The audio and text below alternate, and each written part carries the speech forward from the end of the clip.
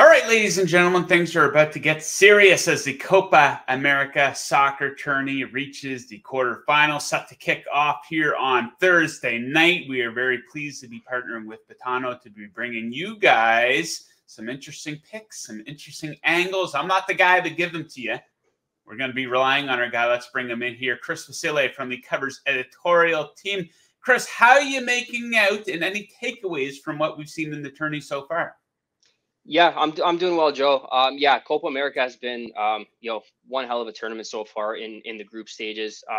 It's kind of surprising how much of a hatred each country has for each other on the pitch. It's kind of been 90 minutes each game of just an all-out battle, and yeah, I'm looking forward to the quarterfinals getting rolling here. I think it's going to be ranching it up a notch, and it's going to be some good watching.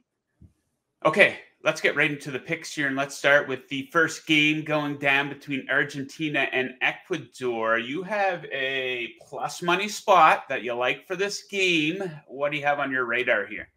Yeah, so we're taking Argentina, Ecuador, both teams to score. We're getting a juicy plus 160 payout here. If you kind of look at the box scores for the Argentina games, you're going to see that they've yet to concede a goal this tournament. But if you've actually watched all three games, Canada, Chile, they had plenty of opportunity to put the ball in the back of the net. They just simply kind of lacked that clinical finish in the final third. Ecuador, they have some elite talent up front. They should have the ability to create plenty of chances, similar to Canada and Chile.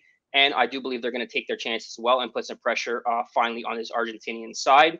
If not for an early red card, against Venezuela in their opening game, they might not even be here. That could have, flipped that group around. But here they are. They're going up against the reigning World Cup champs, reigning Copa America champs. I do believe they're going to get their very best performance for this 90 minutes.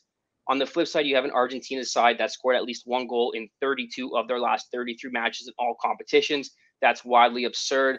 And, with Lionel Messi not getting on the score sheet yet, they still getting depth scoring. Lautaro Martinez leads the tournament. And I just see both teams, finding the back minute here at a juicy plus 160 price.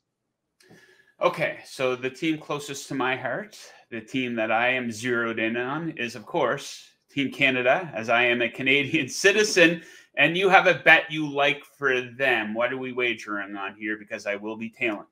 Yeah, so we're taking Canada to qualify at plus 100. For those kind of new to soccer betting, this is kind of a bet where they can win in 90 minutes and penalties. So we kind of got, three outs, if you will. If we look at kind of what Venezuela did in the lead up to this quarterfinal fixture here, they were kind of the beneficiary of some lucky breaks along the way in the group stages. 9 points from 3 games in the group stages, nothing to hold your head down about. It's impressive, but they were a beneficiary of some lucky breaks. They, were fortunate to get the red card against Ecuador, which ultimately led them to win 2-1. They were outplayed by Mexico in the second game and just simply didn't look good. And then they put 3 past the already eliminated Jamaica side.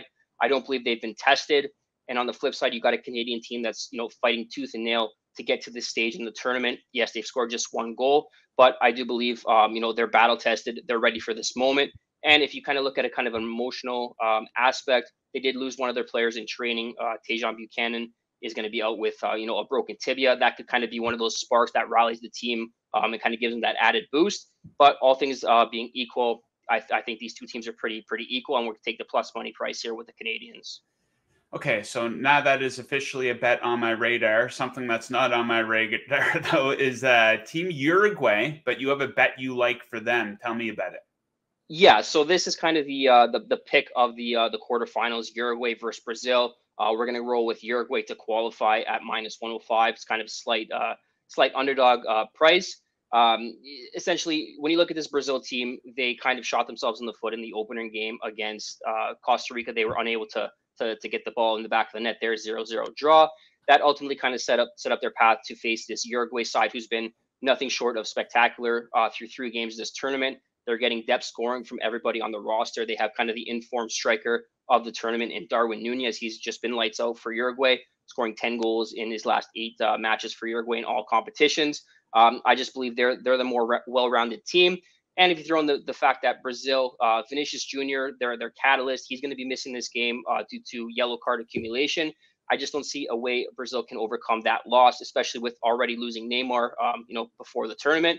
I just think Uruguay is the deeper team, the more well-rounded team. At minus 105, that's a good price for them to qualify. qualify. Okay, there you have it. Chris, we will leave it at that, but we will be sure to catch up with you before the final. So we will be recording next Friday, actually. So I'm looking forward to that. Hope we'll be talking some Canada. I don't know about that, but keep the fingers crossed.